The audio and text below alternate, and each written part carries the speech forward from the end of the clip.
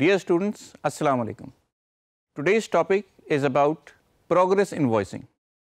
In progress invoicing, we invoice our clients based on incremental completion of work or milestones predefined with our consent and agreement of our customers or clients. What happens is that we have a long-term contract with our clients, and based on this contract, we get paid incrementally throughout the life of the project. जब भी हम किसी बड़े project पे काम करते हैं तो हमें अपने कस्टमर के साथ एक प्रोग्रेस बिलिंग का कॉन्ट्रैक्ट करना पड़ता है। रीज़न क्या है? रीज़न उसकी सबसे बड़ी ये है कि इतने बड़े प्रोजेक्ट में कॉस्ट बहुत ज़्यादा इन्वॉल्व होती है, और जो हमारी नॉर्मल प्रैक्टिस अपनी रिटेल या छोटे कामों के साथ बिलिंग में आती है कि आप थोड़ा सा एडवांस दे दें 50% और 50% एट कंप्लीशन ऑफ वर्क, वो इधर फीजिबल नहीं रहता। इस प्रोग्रेस बिलिंग में जो चीज़ें बड़ी अहम है वो है इस प्रोजेक्ट की कॉस्ट जिसके ऊपर कॉन्ट्रैक्ट हुआ है, उसके बाद अगर उसमें कोई रद्दोबदल हुआ है, कोई चेंजेस आई हैं, उसकी कॉस्ट, इसके अलावा अब तक जितना बिल्ड अमाउंट है, जितना हमने बिलिंग कर चुके हैं और जितना हमने पैसा रिसीव कर लिया है, और रिमेनिंग अमाउंट। ये है प्रोग्रेस बिलिंग का तरीक़ेकार। तीसरी चीज़ जो इसमें बड़ी अहम है वो ये है कि इसका कॉन्ट्रैक्ट का ड्यूरेशन काफ़ी लंबा भी हो सकता है और इसमें बहुत ज़्यादा फाइनेंसेस इन्वॉल्व भी हो सकते हैं। इसलिए ये ना कस्टमर के फ़ायदे में होता है कि वो अपना तमाम पैसा एक ही वक्त में लगा दे, और ना ही ये आप समझें कि जो प्रोजेक्ट कर रहा है, जो भी आपकी कंपनी है, ना उसके फ़ायदे में होता है कि सारे पैसे एंड ऑफ प्रोजेक्ट ले। तो इसलिए एक मिडिल ग्राउंड हम उसको तयन करते हैं जिसका नाम है प्रोग्रेस इन्वॉइसिंग। प्रोग्रेस से आप खुद ही समझदार हैं, समझ गए होंगे, जैसे जैसे काम चलता रहेगा उस हिसाब से बिलिंग होती रहेगी। ये कॉन्ट्रैक्ट की नौइयत पे इसका तयन होता है कि ये प्रोग्रेस बिलिंग क्या टाइम बेस्ड होगी या कोई माइलस्टोन बेस्ड होगी। ये थोड़ा सा क्लियर हो जाए। माइलस्टोन होता है कि जब हम कह देते हैं कि ये काम कंप्लीट होगा तो पैसे मिलेंगे। मिसाल के तौर पे अगर आप कोई बहुत बड़ा प्लाज़ा बना रहे हैं तो आपके साथ ये बात हो सकती है कि आप कहें कि जब मैं इसकी बुनियादें खोद दूंगा तो मुझे पैसे मिलेंगे। आप मुझे थोड़े से पैसे एडवांस देंगे, बाकी बुनियाद खोदने पे मिलेगी, बाकी जैसे ही मैं उसकी फाउंडेशन डाल दूंगा तब आप मुझे पैसे देंगे। तो इस तरीके से आप ये माइलस्टोन के ऊपर ये सारी बिलिंग कर सकते हैं। दूसरा क्या है? दूसरा तरीक़ाकार ये है कि आप कहें कि अगर हम 15 दिन में इतना काम करते हैं तो 15 दिन के बाद आपने मुझे पहली इन्वॉइस देनी है, और इसके अलावा अगले 15 दिन के बाद आपने मुझे दूसरी इन्वॉइस देनी है। ये तयन नौइयत पे होता है कि प्रोजेक्ट की नौइयत क्या है। इसे देखते हुए हम मुसलसल प्रोग्रेस एक के बाद एक हम इन्वॉइस देते जाते हैं, और जो टोटल प्रोजेक्ट की कॉस्ट होती है जो कि पीओ पे लिखी होगी या कॉन्ट्रैक्ट पे लिखी होगी, वो जब करीब आती है, जब कंप्लीशन के वक्त आती है, तो 10, 15, 5% जो आखिर में रह गया है वो कंप्लीशन के बाद मिलता है। इस पूरे सिनेरियो में सबसे बड़ा फ़ायदा आप समझ रहे होंगे कि हमेशा जो काम कर रहा है उसे होगा कि अभी काम कंप्लीट नहीं किया और उसे एडवांस भी मिलना शुरू हो गया और पैसे भी मिलना शुरू हो गया। ऐसा नहीं है। जितने भी प्रोजेक्ट्स लॉन्ग ड्यूरेशन के होंगे और हैवी इन्वेस्टमेंट के होंगे, उनके लिए सबसे बेहतर और सबसे फ़ायदेमंद तरीक़ा बिलिंग का वो है प्रोग्रेस बिलिंग। इसका मतलब ये है कि दोनों के लिए, क्लाइंट के लिए भी और आपके लिए भी जो कि सर्विसेज और मटेरियल सप्लाई कर रहा है, ये एक तरीके का विन विन सिचुएशन है। अगर आप सोच रहे हैं कि मैं अगर किसी से प्रोग्रेस बिलिंग की बात करूं तो मुझे क्या फ़ायदा होगा और मेरे कस्टमर या क्लाइंट को क्या फ़ायदा होगा, तो याद रहे कि आपको इसके बहुत ज़्यादा बेनिफिट हैं। रीज़न बीइंग, क्योंकि ये लंबी दौरानिया का काम है, इसलिए आपके ओवरहेड काफ़ी सारे हो सकते हैं, जिसमें सिर्फ एम्प्लॉइज़ की सैलरीज और वेजेस नहीं है, इसमें वो तमाम खर्चे हैं जो आपने इस प्रोजेक्ट के लिए किया है। अगर ये मटेरियल बेस्ड है तो इसका मतलब है कि मटेरियल भी आप ख़रीद के ला रहे हैं काम करने के लिए, अगर इसमें किसी और ऑर्गेनाइजेशन या कंसल्टेंट या सब कॉन्ट्रैक्टर की सर्विसेज शामिल हैं, उसकी पेमेंट भी आपने ही करनी है, वो भी आपको लेकर आना है इस प्रोजेक्ट के लिए और काम करवाना है। और इसके अलावा जितने और आपके दफ्तरी अखराजात हैं वो सारे ही हमने उठाने हैं। अगर आपको हर महीने या हर माइलस्टोन के ऊपर पेमेंट मिल जाया करे तो आपने जितना पिछला खर्चा किया है वो बहुत हद तक कवर हो जाता है और आपको खुशी रहती है, आप मुतमईन रहते हैं कि आइंदा काम करने में आपके पास कुछ ना कुछ फाइनेंस मौजूद है। होता यह है कि कोई भी कॉन्ट्रैक्टर अपनी जेब से पैसे नहीं लगाता, उसे पैसे मिलेंगे तो वो काम करेगा। इसीलिए प्रोग्रेस इनवॉइसिंग में कॉन्ट्रैक्टर जो आप हैं, जो आपका बिजनेस है, उसको काम करने के लिए जितना उसने काम किया है उसका मुआवजा फ़ौरन मिल जाना चाहिए। हाँ, उसकी वेरिफिकेशन ज़रूर होगी, क्लाइंट या कस्टमर वेरीफाई करेगा कि वाकई इसने इतना काम किया है, सारी चीज़ें जो इसने हमसे कहा था, जो इसके ऊपर हमने स्पेसिफिकेशन डिफ़ाइन की थी वैसे ही हैं, उसके बाद वो पेमेंट आपको रिलीज़ कर देगा। इससे आपकी तमाम चीज़ें जो आपने खर्चा किया होगा वो कवर हो जाएगा। आपने भी, अगर आपका भी कोई सप्लायर है, मिसाल के तौर पे कंस्ट्रक्शन कंपनी हर चीज़ ना खुद बनाती है और ना ही खुद करती है। मिसाल ये है कि सरिया कहीं ना कहीं से ख़रीदना पड़ेगा, सीमेंट किसी से लेना पड़ेगा, ईंटें कहीं से आनी पड़ेगी, इसी तरह का बिजली का सारा सामान कहीं ना कहीं से तो हमें लेना पड़ेगा और उनको भी हमने पेमेंट करनी है। होता यह है कि जिस तरह से आपने आगे कॉन्ट्रैक्ट अपने क्लाइंट या कस्टमर से किया है, आपने बैक टू बैक पीछे भी कॉन्ट्रैक्ट किया होता है अपने सब कॉन्ट्रैक्टर से, अपने सप्लायर से, जो कि आपको ये चीज़ें सप्लाई कर रहे होते हैं उसी कंडीशनैलिटीज़ पे कि जैसी आपको पैसे मिलेंगे तो आप उनको पेमेंट करेंगे। एक तो आपको ये फ़ायदा रहता है कि आपको पैसे मिल रहे हैं ताकि आप अपना काम चला सकें, मटेरियल के हवाले से भी, दफ्तर के हवाले से भी, अपनी एम्प्लॉयज़ के हवाले से भी। दूसरा फ़ायदा ये है कि आपके सब कॉन्ट्रैक्टर, उन्हें अब ये पता है कि जब हम चीज़ें देंगे, जब हम अपनी सर्विसेज या मटेरियल इनको देंगे, हमारी पेमेंट का दारोमदार उसी पे है।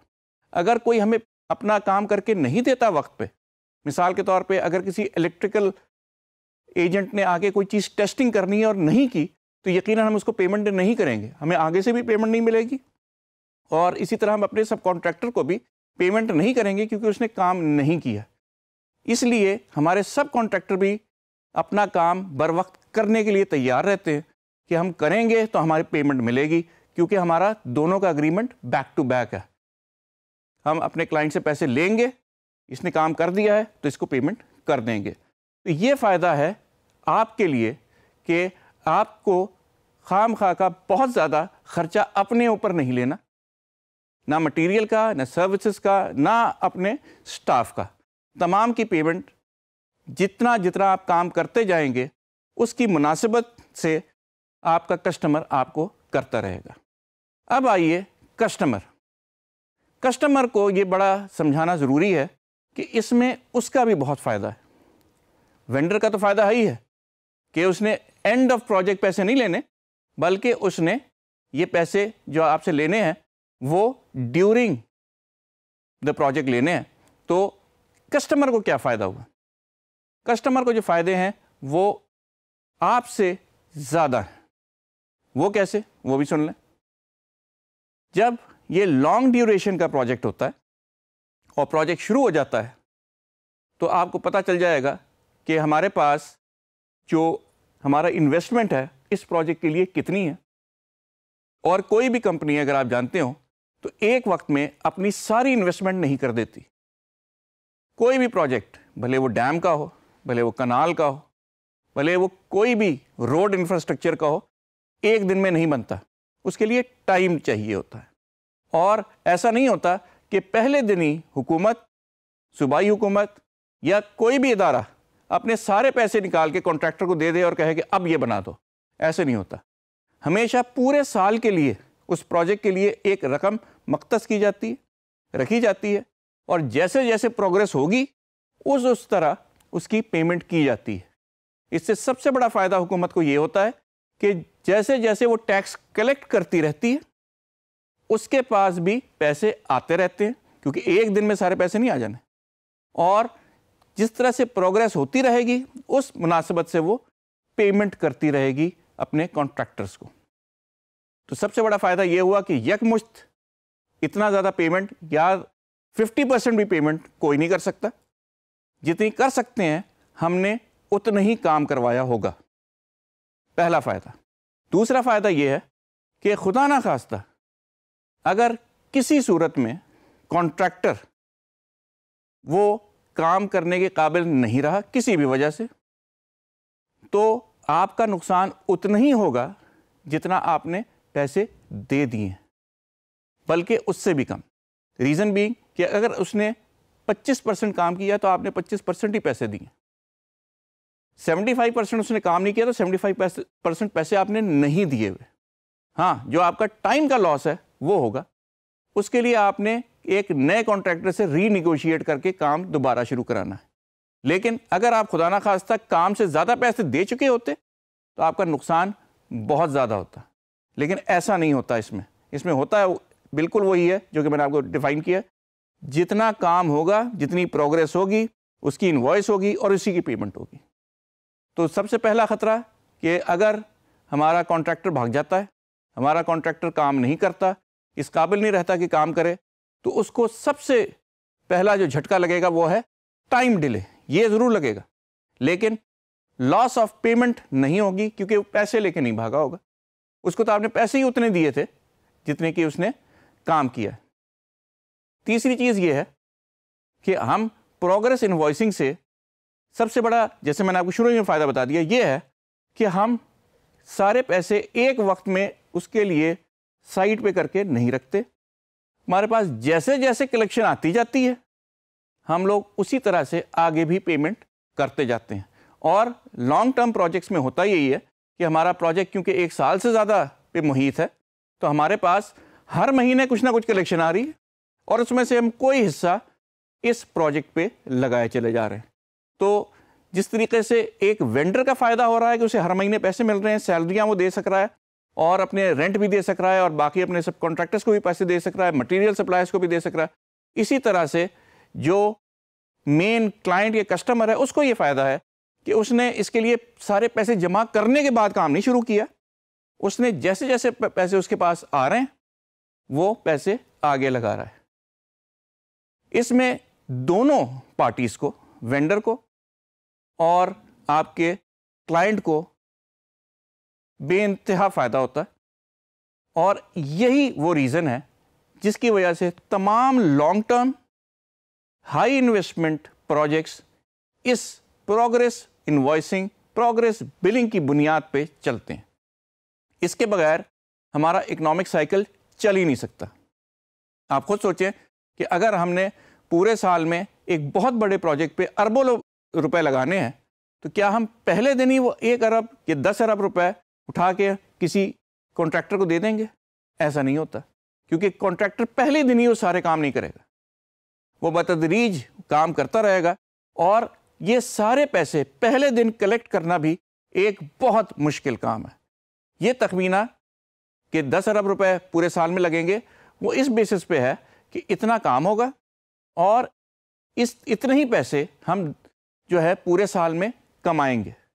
तो ये इसका पूरा लबाब है कि हमने प्रोग्रेस बिलिंग क्यों करनी है, क्योंकि दोनों को फ़ायदा हो, वेंडर और क्लाइंट को, नंबर 1, और नंबर 2 इकोनॉमिकली भी हमारा काम प्रोजेक्ट वाइज चलता रहे, तमाम लोग इससे बेनिफिट हासिल करें। इसके लिए एक सिंगल या 2 इनवॉइस पे काम नहीं होता। अच्छा, इस पूरे सिनेरियो में आपको खुद ही अंदाज़ा हो गया होगा कि कौन कौन सी वो इंडस्ट्रीज़ हैं जिनका इसमें सबसे ज़्यादा मुफाद वाबस्ता है। सबसे पहले यकीनन कंस्ट्रक्शन इंडस्ट्री है।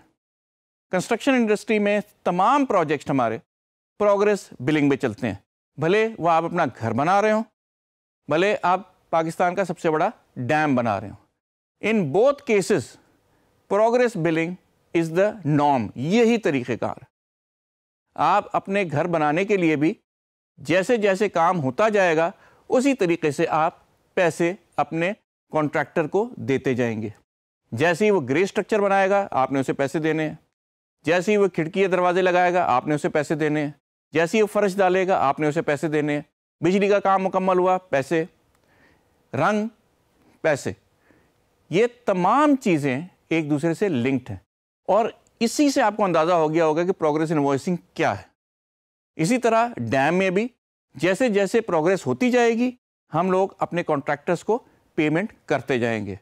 सिविल वर्क्स हो रहे हैं, पैसे, जैसे ही वहाँ मैकेनिकल वर्क शुरू हुए उसके पैसे, जब इलेक्ट्रिकल वर्क शुरू हुए उसके पैसे, और क्योंकि ये इसका दौरानिया साल से भी ज़्यादा मुहित है, 5 से 10 साल भी हो सकता है, तो ये सारे पैसे आपके डिस्ट्रीब्यूट हो रहे हैं over a period of 10 years.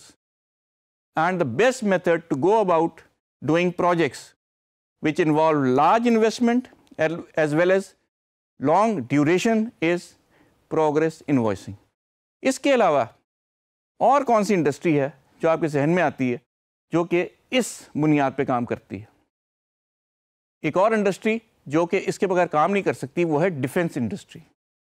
Defence industry वो है जहां बड़े जहाज़, एरोप्लेन, टैंक्स और ये सारी चीज़ें बनाई जाती हैं, टेस्ट की जाती हैं और उसके बाद बेची जाती हैं।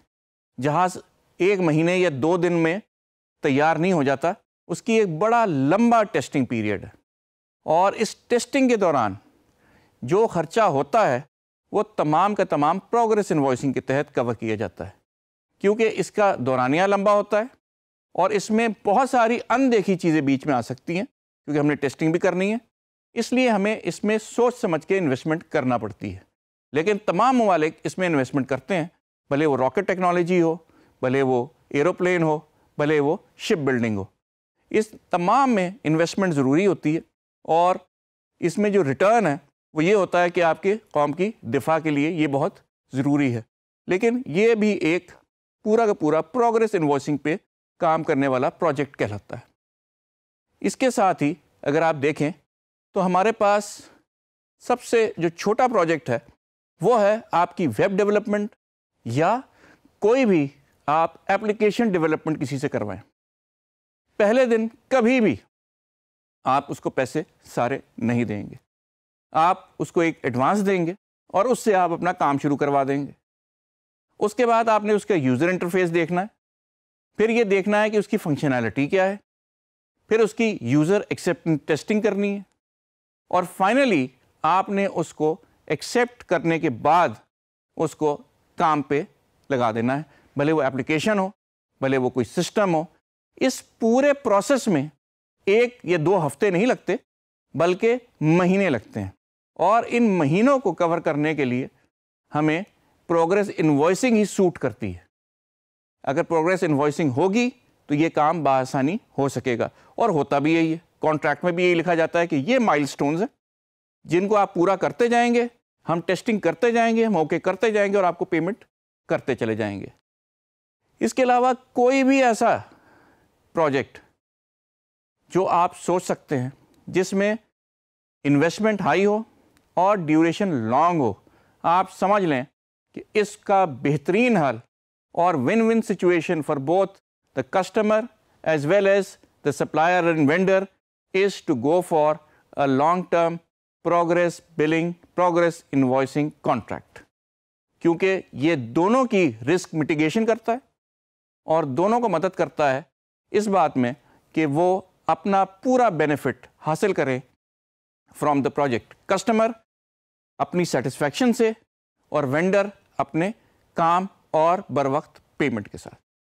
I hope you understood the basic concept behind progress invoicing.